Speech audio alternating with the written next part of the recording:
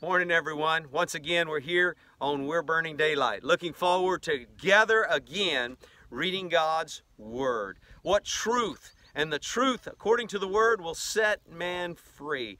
I pray that you've had opportunity today to rise and shine with God and giving Him praise, but let us, if we can, continue in that and reading His Word together. Go to Revelation chapter 18 and read that on your own. For today, I want to dive first of all into John chapter 10 and looking at Jesus, the true shepherd of our lives. And as together we read, we start with, most assuredly, I say to you, he who does not enter the sheepfold by the door, but climbs up some other way, the same is a thief and a robber. But he who enters by the door is the shepherd of the sheep. To him the doorkeeper opens, and the sheep hear his voice. The sheep hear his voice. And he calls his own sheep by name and leads them out. And when he brings out his own sheep, he goes before them, and the sheep follow him. Hear this, for they know his voice. Yet they will by no means follow a stranger, but will flee from him, for they do not know the voice of strangers. I'm going to jump over to verse 22. Now it was the feast of dedication in Jerusalem, and it was winter. And Jesus walked into the temple in Solomon's porch. And the Jews surrounded him and said to him, how long do you keep us in doubt? If you are the Christ, tell us plainly. Jesus answered them, I told you, and you do not believe. The works that I do in my Father's name, they bear witness of me. But you do not believe because you are not my sheep. As I said to you, my sheep hear my voice, and I know them, and they follow me. And I give them eternal life, then they shall never perish, neither shall anyone snatch them out of my hand. My Father who has given them to me is greater than all, and no one is able to snatch them out of my Father's hand.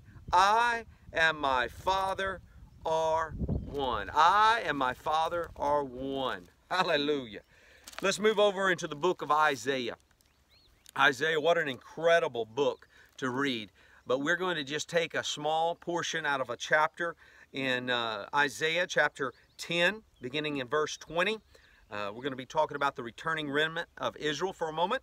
And it shall come to pass in that day that the remnant of Israel and such as have escaped of the house of Jacob will never again depend on him who defeated them, but will depend on the Lord, the Holy One of Israel, in truth.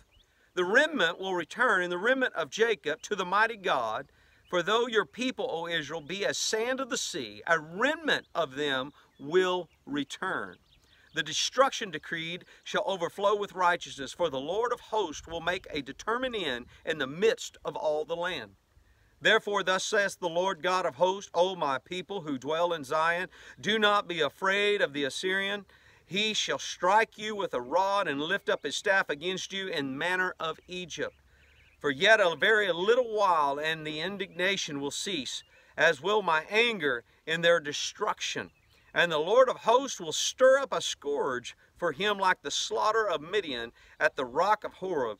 As his rod was on the sea, so will he lift it up in the manner of Egypt. One more verse in this chapter. Stay with me as we hear this one. This is an underlined worthy verse for you and I today.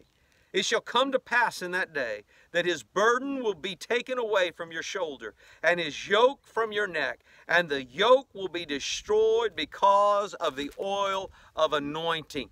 Oh, hallelujah, that oil of anointing. I pray that today that oil of anointing is flowing richly upon each and every one of us.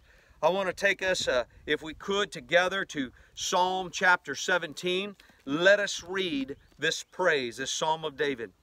Hear a just cause, O Lord.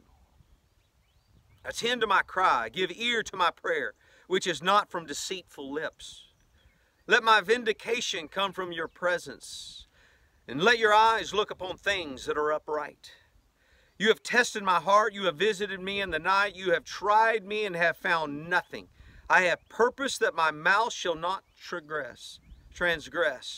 Concerning the works of men, by the word of your lips, I have kept away from the paths of the destroyer. Uphold my steps in your paths, that my footsteps may not slip.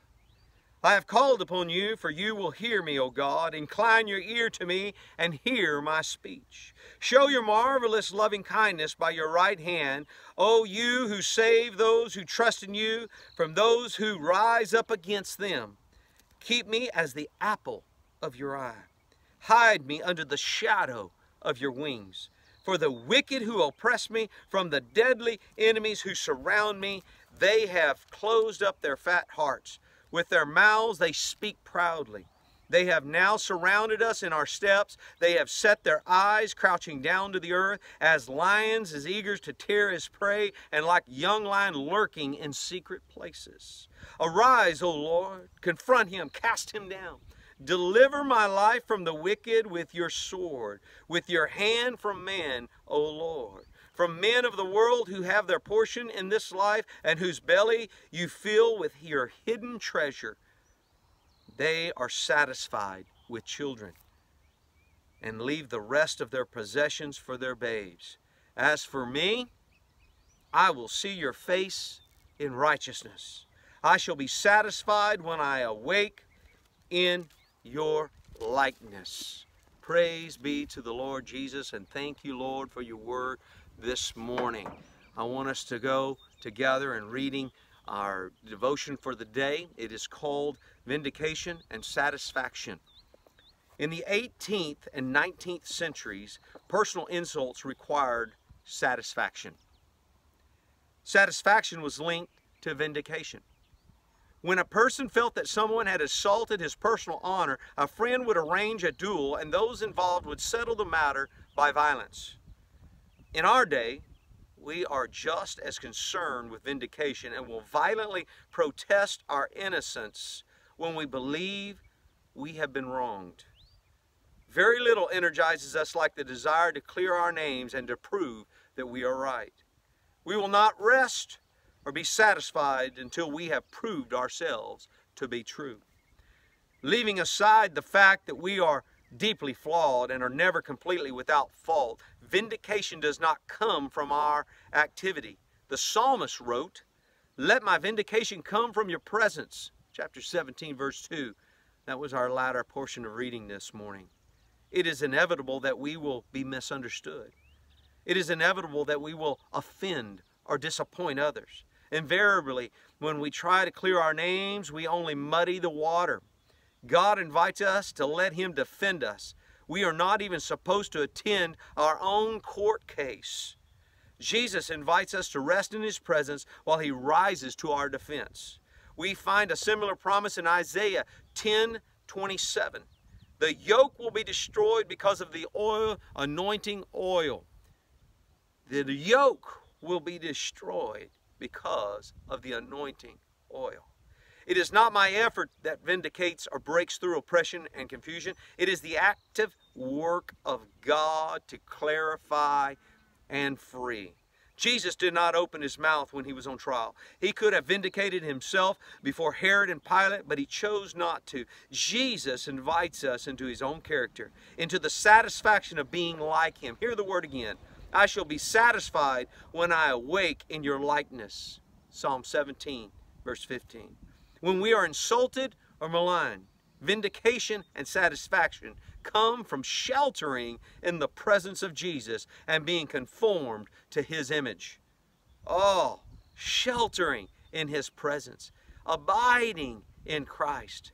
How critical it is for you and I to get under the wings of the Almighty. The time we most want to defend ourselves is the time we should intentionally retreat to the presence of Jesus. Shut our mouths and let him use the uncomfortable and embarrassing circumstances to stamp his image deeply upon us. Oh Lord, I pray that this morning that we quit trying to do things on our own and trying to make things right on our own, but that we would put all our trust in you, that we would come up underneath the shelter of your wings, and we would allow you, in the midst of being in your presence, to take care of all the activity, that which is against us, that which we feel has attacked us, that we would just give it over to you. I pray today for each and every one that is hearing and listening that we have a complete sense of surrender to you.